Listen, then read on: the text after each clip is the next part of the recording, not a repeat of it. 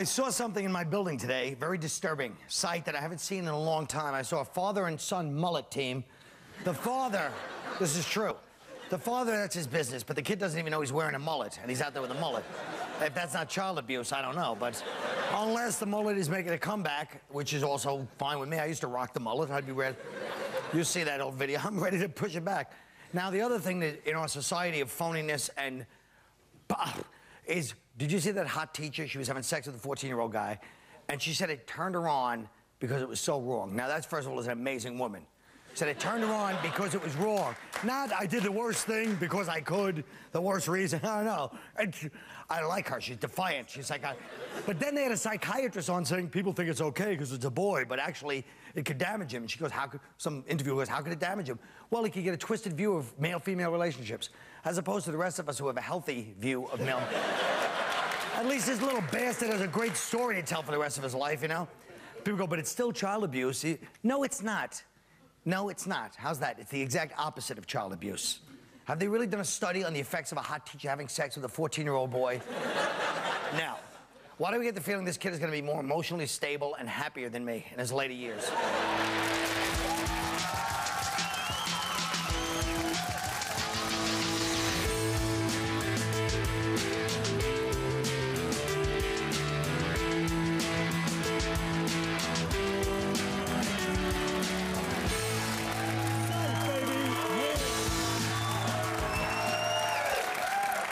Oh, good, we got a couple of college football guys on here, too. A bench is Buddy Bolton. Buddy, keep looking like Luke Perry and you'll get in. Now listen. Shut your mouth, that was a great reference. You don't drink water when I'm making a great one. You go, oh boy, Cal really nailed it. And you know you're gonna probably put that in your act. I know you people think I'm the bastard son of Luke Perry and some hack reference that you and Sherrod come up with. Now listen. There's a new documentary called The N-Word airing Saturday on the Trio Network. Here's a clip. I was in Tower Records when I heard these guys. Yeah, this nigga said so-and-so to me, and that nigga said blah, blah, blah. I turned around the aisle, and it was a bunch of white guys. There's always been an element in the white community of enjoying black people demeaning themselves. We've taken this word that's been a burden to us, and we've been able kind of to digest it, spit it back out as more of a badge of honor. Black people didn't invent nigga. That was thrown at us. And then all of a sudden, us accepting it is like somebody just catching garbage and loving it. Now, I think it would be disingenuous for me to start with anybody but you, Mr. Todd Lynn. Oh. When you see a documentary like this, and yes, I may have misused disingenuous, I'm sorry. But that's the only thing I can imagine it could mean. I can't imagine what else could mean. He doesn't know what it means anyway. Todd, listen to me. Todd, what do you think about this documentary? What do you think about the use of that word? Do you care? No, honestly, I don't give a damn. Truthfully, you can say nigga all you want. I mean, it's really all in the context. And the reason I feel like that is I feel like it's done changed. You know, the words change. I don't care. And if say nigga, feel free. No, but that's not the point. Don't get them. Let's not make it into a national thing. You don't have to ask me twice. Yeah, Exactly. Let me explain, right? Let me explain, right? You know the context you're saying it in. Bottom line is if you look at me and say, my nigga, you know, what's happening? You know, but if Nick, which he'll probably say later on during the show, shut up, nigga, then, you know. He never does that. It does sound different, you gotta admit. Like, black people say it, they go, nigga. It sounds nigga, it sounds okay, but white people say it, it's always like, goddamn shiftless nigger. Yeah. It sounds different. It sounds a different, sound. Go ahead. No, like if I don't say it, I mean, I don't know my doorman's name, so how am I supposed to get it? No, but but here's the point. I'm kidding. But here's one of the points. One of the points is you can't have, it's impractical in society to have a word that is used so much that it's actually on album covers and songs. If you're a white kid, when you're growing up, you want to buy an album, you have to say NWA. You can't even say what song you were listening to. So if the word is going to be out there, it can't be 10% of the population that uses it. That's weird. Either everybody says it or nobody. Go ahead. When I was a kid, I get very dark in the summertime, and I was called nigger all the time, from 1st to 5th grade. I get in fights, and every time I went to school, they called me nigger. Yeah. It didn't help that my mother sent me there in a purple suit and a full-length fur coat. But they did. They call me nigger all the time. So I kind of feel I can have... I don't have any problem with people being called, you know, think about it. Mick, Wop, spit, Dago, stupid. It's that's not. But you know what? But what you were saying, you know, white people are. It does get a little old when white people are like, but we should be allowed to say it. We should be allowed to say it. Because you got to admit, I think that underneath it all, there is an inherent sort of power struggle where white people just, and it's a little racist. White people don't want to be told they can't use certain words by coloreds. You know, they don't like it. You know, and any white people that tell you, if any white people tell you that they've never used the word nigger, they've never bet $1,000 in an NBA playoff game. Let me make another point here. See, the thing is that words like nigger can be used to really get up under your skin, like, you know. But white people, y'all don't have any. You know, cracker. No, that don't work. You go cracker, y'all be like, whatever, give me some soup with that. You know, it's like. But I still say it doesn't matter. The point is, on the one hand, you say it gets under our skin. It's just, you don't have a word like that. We don't have any words that are forbidden for black people to say to us. That's because you abused your nigger privileges a long time ago. Oh, we did? Yeah, a long time ago. When's the last time anybody called you nigger? Huh? Well, I'm 250 pounds. Anybody. Let me tell you something. Right. I grew up in Brooklyn, and I heard the word frequently, usually for just cause. I tell you right now, nobody's used the word nigger after 1974. Buddy, get in here. You're a kind of liberal. Ready? Yeah. Buddy. Geez, you're walking over like a cowboy, for Christ's sake. What are you on, Ted? Buddy, do you watch the show? You're supposed to stand next to me. Get over here. Sorry. I'm sorry. I didn't kick anybody off. You're right. You're actually right. Now, buddy, you're the example of a guy, all your friends are black that I've seen. Okay. You're a guy that's a white guy. Yeah. Do you feel you should be able to say, you know, Gerard, what's up? You know. I think it's wrong and morally repulsive to use the word outside. Outside the house? Yeah. Well, it's dangerous. I don't know if it's morally wrong. But you know what's racist, buddy? You having a chain on your wallet and there's a black guy near you. Yeah. Exactly. You know what? And you having a belt buckle like that and there's no Dominicans on the show. You know what the funny thing is? I hate when white guys, when you start talking about nigger, stop, white woman. Because we don't want to get, I don't want to use the word. You're the most racist of all. And we don't want to get censored for saying the word nigger on the show. I agree with you. I'm going to say it if you don't lean back. But also, you've taken the fun out of it. They've taken the fun out of the word. They've used it. It's true. It's just what Ice Cube was saying. They've co-opted the word and forced us into other words like coon and spook and jig and. But you know, no, here's we've had to go into different. Here's a good point. We can't call women bitches and hoes no more because you ruined it. Yeah, we really messed that up. We really messed that up. No, my point to say is this, right? You always go, oh, the N-word, the N-word. Just say nigga. It's not like you say nigga and a black guy gonna teleport into your living room. Oops. And be like, you can't say that word, you know. Well, let's not be innocent. Go ahead. It's understandable that white people shouldn't say it, and it's not a question whether black people. I'm just curious about why Latinos say it so much now, too. Yeah. Because the point is, if a word's in the culture, everybody's either says it or nobody says it. Right. It's phony that you have to buy an NWA out. You have to say NWA. Okay, I'm old, NWA. He's agreeing with me. Listen, I have to agree with you, Kyle. I think you should all say it, but I think that you should still be able to suffer the ramifications of saying it under some circumstances. Well, I always that's fine with me. Doesn't it depend on your intention? No, it's context. You know what? I never thought I'd agree with a guy with no forehead, but I agree with what he said. I think that's true. You know how it's being used. It's your intention. I call the insurance company, make sure I'm covered before I use it. Yeah. We'll be right back.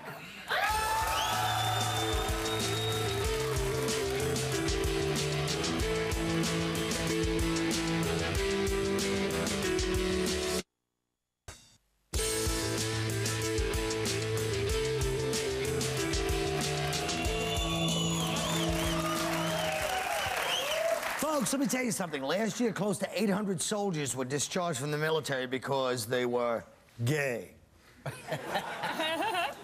Now, the Pentagon maintains that openly gay and lesbian personnel disrupts the unit cohesion. What do you guys think about that? I don't think they should be in the military because, first of all, they don't throw that well. I don't think 20 soldiers should die because Bruce's grenade toss landed a foot from the bunker. You know what? No, honestly, man, come on. No, you're not kidding. They should serve openly. They should be able to openly serve. You ever seen gay dudes? You ever seen the muscles on them dudes? You ever? No, I haven't. You still ever see how cut they are? Where do you go? They gotta be their protein intake. But they say it disrupts. They say it's distracting and it disrupts morale. But if anything, the don't ask, don't tell it's got to disrupt morale more than anything. Because you know, if you have gay friends that aren't out, that won't admit to being gay, there's nothing more. You waste so much energy trying to play along with their charade of heterosexuality. And they're like, me and my girlfriend went to dinner last night. And you're like, all right. Lynn, really? That's right. Lynn, what do you think? Could you serve with a bunch of Leslies? I really don't want to go into the military, but no, I mean, I would. I think there should be a gay unit. That would be more like it. Like a rainbow unit. Yeah, but it's true. But then wouldn't, like, Afghanistan be really pissed if we sent the rainbow? Like, we hate you so much, we're going to send the gays. Exactly. This is the point that kills me. Everybody says, oh, it's fine. But if you're a young guy, you join the military, you know, you're out there trying to be like a macho badass, it's gonna, if you see a gay guy in the unit, they're gonna beat the balls off him because they don't want him naked around them, they don't want him in the shower around him. Well, that's just a fact. Dude, the muscle-bound gay dudes will hurt you. But what I'm talking about... Not only that, but unit cohesion. I mean, who's more cohesive than two gay men? They should serve openly because... Oh, sorry. Are you done? They should serve openly. You sound like Jake LaMotta. Are you done, honey? Yeah, done over there. You got a hamburger. You got what you want. Because the way it's set up now, they're going to start faking they're gay. If things get real rough in Iraq, I mean, if I got wounded, I wouldn't be asking for a Purple Heart. You know, I'd be asking for like a purple handbag and shoes to match. Use an excuse to get out. They also, look, nobody's trying to serve. And I mean, you know, this is not like this is wartime. Nobody's trying to serve. We're losing a lot of people. Like they lost like 8 linguists who are gay, which linguist, by the way, is Latin for tongue. So you know the lesbians are pretty good at that. We're losing a lot of people with special skills. Some of the greatest soldiers, Alexander the Great was gay. I'm not denying that, but I'm just saying that ultimately you can't expect there to be you can't live in an unreal world where people are not going to get their ass kicked and get, you know, possibly... Some of these guys are homophobic. Some of these guys, the guys in the soldiers, they come right from a farm. They've never even seen a gay person. They don't even have sex with male farm animals. That's how homophobic they are. But they can adjust. It really doesn't matter who... I mean, I don't care if it's a gay guy, a straight guy shooting at the other people. As long as somebody's shooting and I'm not getting shot, I don't care if they're gay or not. Right, but I'm just saying, if you're in the army... Yeah, you would care. If you're lying in the bunk and even if you're in the army with a gay dude, it's not if you fall asleep one night, you think your girlfriend say you have a heart on, then next thing you know, you're getting but you don't realize it's a gay guy. You wake up the next... Buddy, come here for a second, buddy. Gay men don't just go and people randomly. Yes, they do. You do. Buddy, introduce the next subject and run the show. You are an idiot. All right. Hang out in Chelsea for like 3 hours. Shut up and let Buddy do the next topic. I'm tired of seeing men portrayed as hapless, beer-drinking idiots on TV shows and in commercials. A 40-year-old New Hampshire man has launched a society for the prevention of misandry in the media. Misandry is the opposite of misogyny. What do you guys think about that? I like white people looking stupid. I'm getting off in there.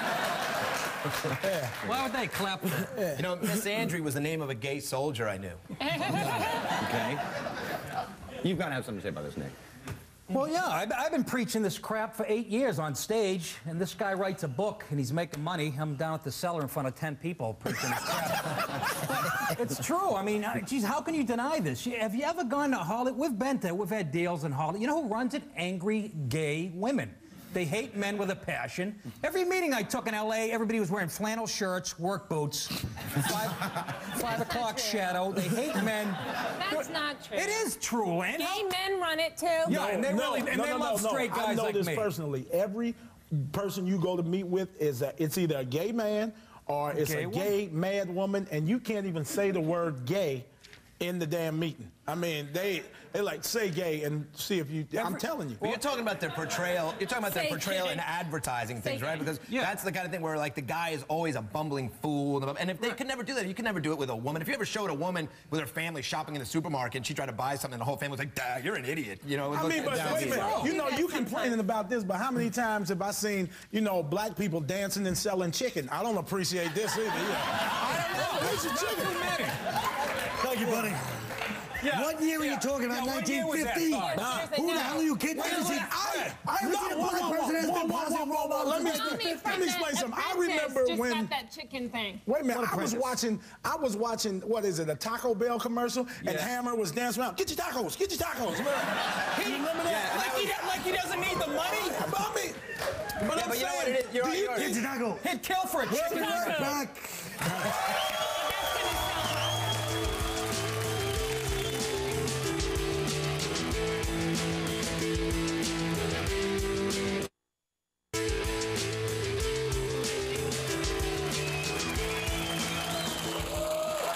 We just finished Gay Pride Week here in New York, and we sent our own Nick DiPaolo out to get a first-hand look at all the pride. Thanks for the assignment, Colin. Let's roll the clip, shall we? We're here at Gay Pride Week, and as usual, they're kicking it off in a low-profile way. If you're not used to it, get into it, baby. Get the full shot here, will you? What a... Holy... This is a girl I went to prom with in high school. What's up, fella? What's this fruitmobile get to the gallon? We deserve a voice and a spot in the world, and we deserve a chance to be heard, and it's great to march. Oh, you're being heard in that outfit.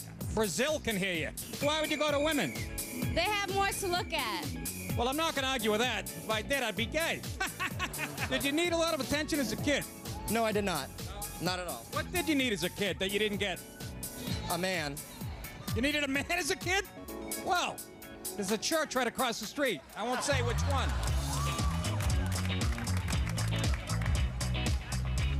Apparently, Bill Coughlin's taking the New York Giants in a different direction this year. It's like the Sex and the City float and the Sopranos float had a collision. When did you realize you were gay? When I first saw your face.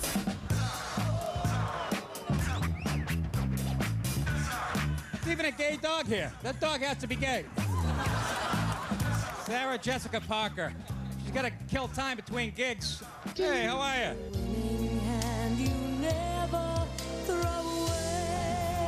Bette Midler's gone to hell, huh? Wow.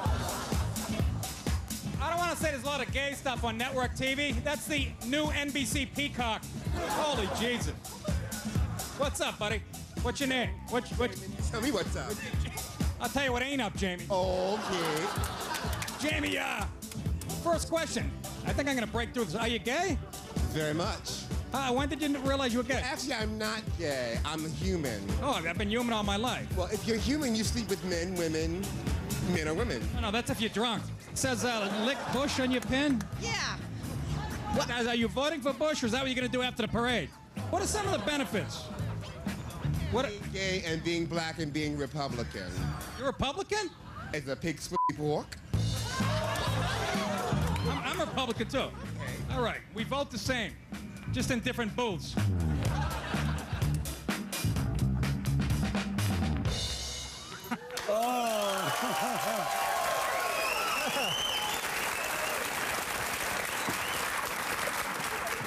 Well, Nick, that was a beautiful piece. Now, was there anybody there, any guy that was really feminine that got you a little like, you know what I mean? If nobody's looking, anything? How about some of the lesbians? Did you think they were kind of hot? Oh, lesbians are always hot. Well, there was always a couple of hot ones, right? Well, not always hot, but yeah, a couple look like firemen, but yeah, I like lesbians. Were there any of those lesbians that were there for the pleasure of women, but you were looking at them too? And did you feel like, wow, I'm getting a free thing? What would that thing be? Yes. I don't know. It's something that only like a 10-year-old kid like myself would think. A free peek? I don't know. Okay. I didn't understand the question. I didn't understand the question I thought we had either. 2 seconds. Well, we were just kind of screwing around. I thought it was going to be shorter, but I should have left after the first laugh, and now here we are in the usual state. And they're waiting for me to say the closer, but I'm not going to say the closer. We're just going to have to cut for once without a stupid closing where we say we'll be right. I'm not going to say it, so just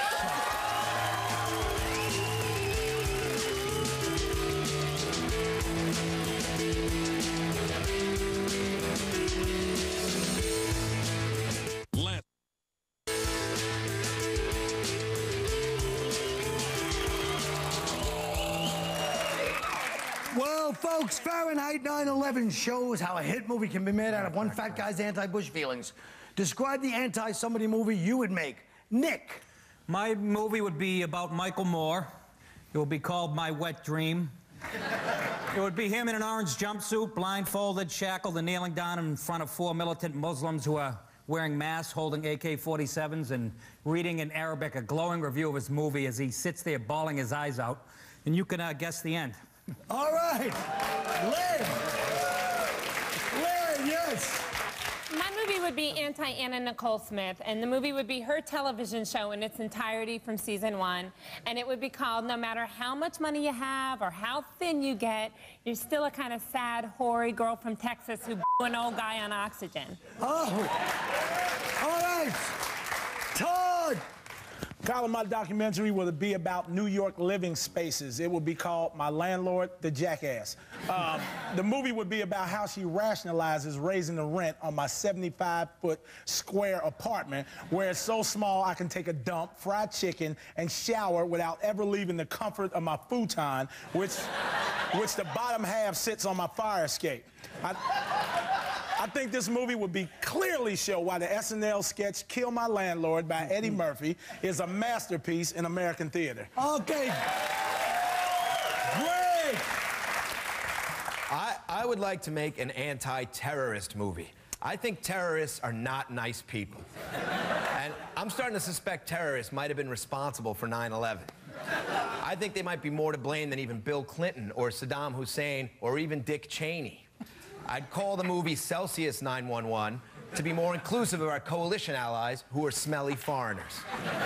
That's the show. Good night.